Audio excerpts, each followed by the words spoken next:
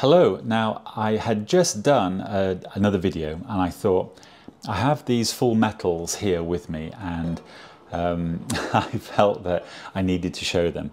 Now, of course, we have the cornflake, C3PO, thin red line, TFC, and the Darth Vader. Now, I think I called this the Phasma. I might have done because of the colouring. But for some reason I could be wrong there, or was it the Darth Maul? I'm not sure. I find myself keep calling it the original thin red line TFC Porter, which is the model that it is, and it's probably the watch that I do find I keep myself going to because it's got the white text. It does, I suppose, give it that more of a sporty look and feel. If I'm wanting to be a little smarter, I do wear this, which is the B5000G with the GD bracelet. So this is the stealthed out with the positive display.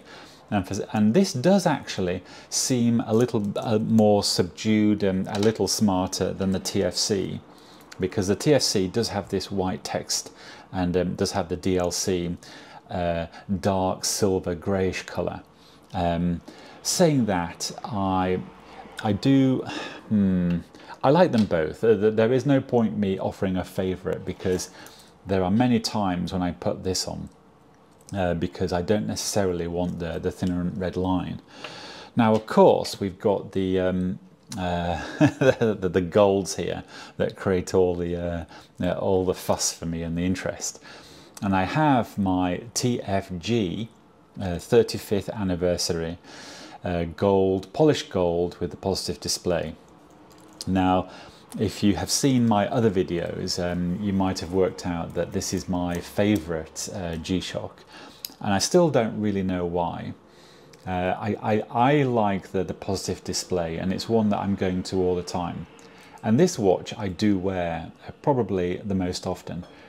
On my other videos, I have said that I want the solid gold version of this. And the truth is, I really do. Because I think I would actually wear it.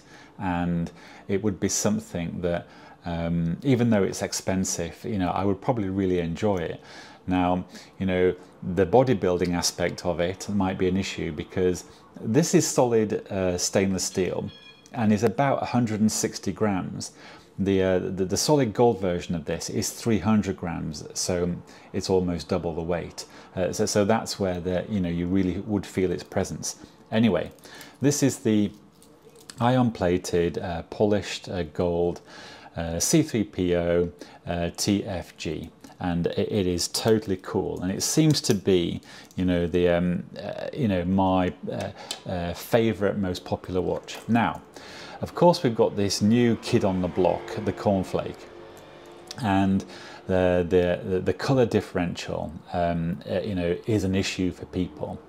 And here, I suppose, the colour difference is very noticeable. Now, I've even been told that the links can also vary in colour. And you might be able to tell a slight colour variation on this bracelet, though it's not enough for it to be a concern for me, and I don't mind at all. One thing I do like about this 40th is this recrystallized matte finished case back, and it probably is stainless steel like the rest of the case, but somewhere I'm sure I heard someone say that it's titanium.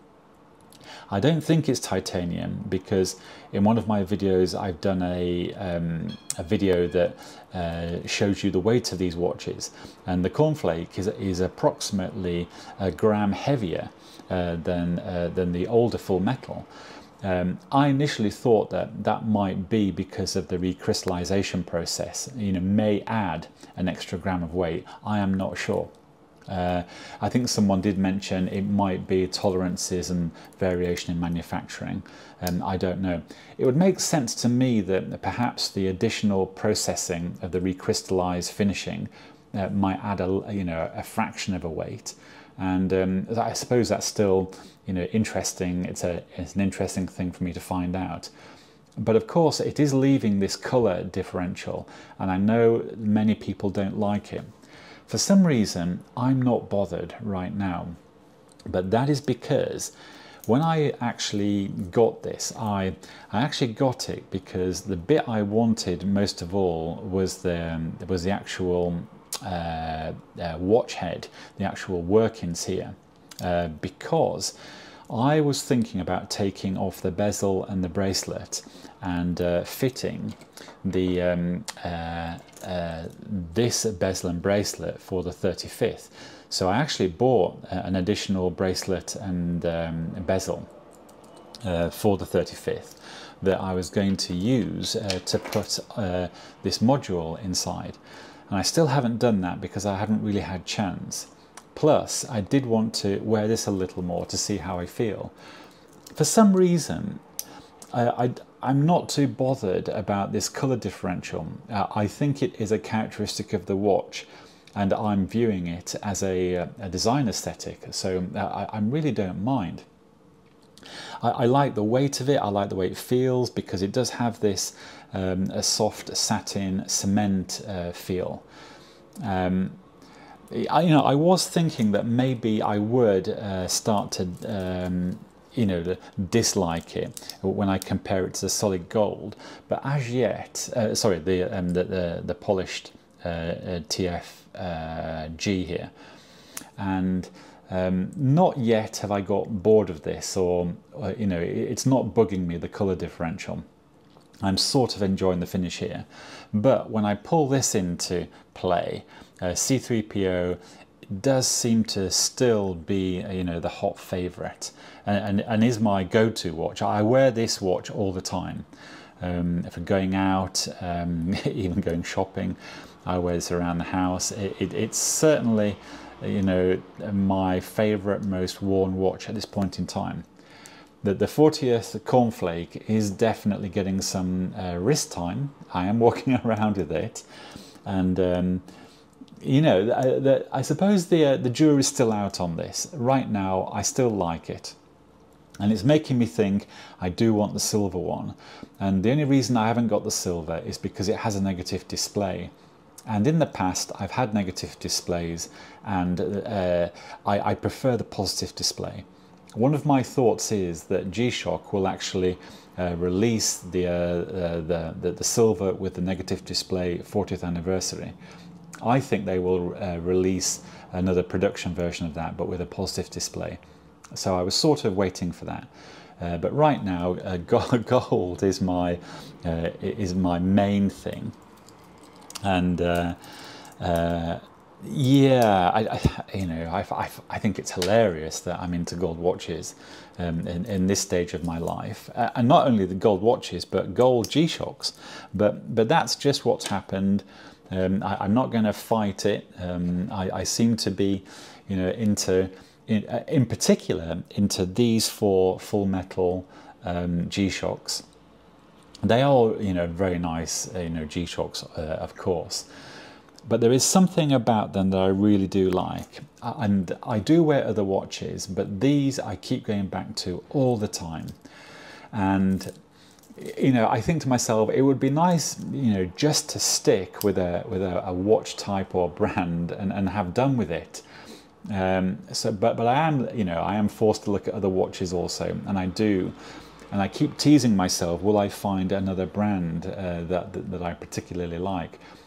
I mean, I do like lots of other brands, but G-Shock and these squares is definitely, my favorite right now. And I am in the process, I am still thinking about the MRG Frogman. And of course, they've just released the yellow one with the titanium bracelet, and it has a yellow rubber strap. It's incredibly expensive, and I think it's too expensive. And then I think I could get the Frogman, but then I will probably want to sell it after a short while, and it won't have the longevity that the squares have. Plus, I think there is a chance that Casio will release an MRG version of this, so it will be the titanium gold version, like the other MRGs. And if they did release that, it would put me into a lot of pain and angst, you know, wanting to buy the damn thing. So I'm having to really think about what I might be able to do, and you know, what fits with the watches I do have. Anyway, this is a quick video. I had the full metals with me here, and I thought the lighting might be okay, and I just shot another video and I thought I have to show you these. Anyway, I do hope everyone is well. I have to go, and I will speak to you all again very soon.